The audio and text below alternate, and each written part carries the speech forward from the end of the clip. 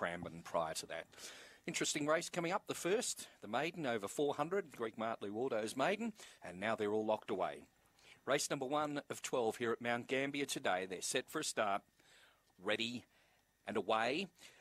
Best to begin was Odie Mac, but around the outside, Seastorm Bay. And Seastorm Bay takes up the running. Hand in Glove rails through to second now. Then came Dr. Jimmy. Further back then was Odie Mac, followed by Star Rain. And last of all, Blue Sky Mind.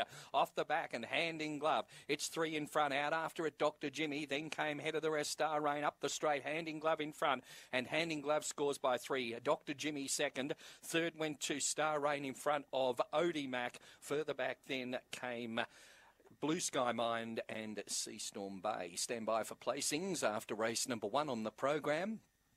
Favourite home, number 1, Hand in Glove for trainer Catherine Roberts, defeating number 5, Dr. Jimmy. And third will go to number 4, Star Rain. 11:14 the first split. And the overall time not registering on the board. Here it is, 23:75. 23:75, recorded by number 1, Hand in Glove. Now makes it career win 1 from 6 starts. This greyhound, Hand in Glove, Dark Brindle Bitch, May 20 by collision from Poco Dorado.